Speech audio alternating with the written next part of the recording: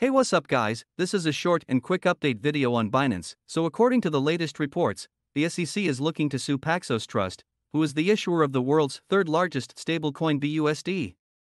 So basically the New York regulators are launching an investigation into the company. So this could be another major escalation by the SEC after its first attack on crypto staking last week.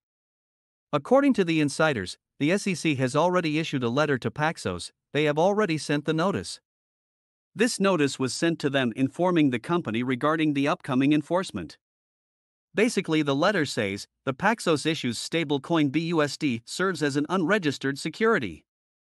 BUSD is currently the third largest stablecoin in the crypto space with a market cap of $16 billion.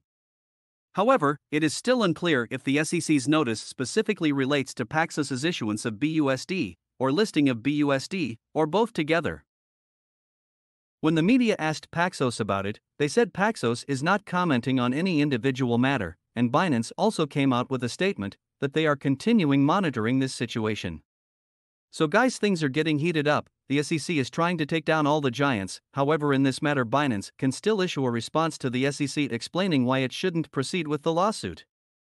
Until now, the SEC hasn't taken any major action against the top stablecoin issuer in the market. So guys, this would be interesting to see what really happens, but if they really proceed with the lawsuit, then it's going to be a disaster, not only for Binance, but the whole crypto space, because Binance is the #1 exchange, and if the #1 exchange is affected, then everything will get affected with it. So guys, I would love to hear your thoughts. Do you think Paxos will come clean, or do you think the SEC will proceed with the lawsuit? Let me know in the comments section below.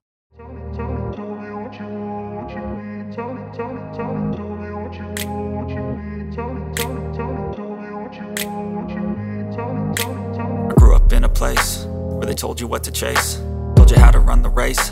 Every move was on the page, but I didn't like their way. Had to fight and misbehave, had to find a way to change, had to leave to find my way. Caught up in a daydream, I beat my mind up there almost daily. It's how I pass time, no opinions safely. It's how I understand what I want in this place.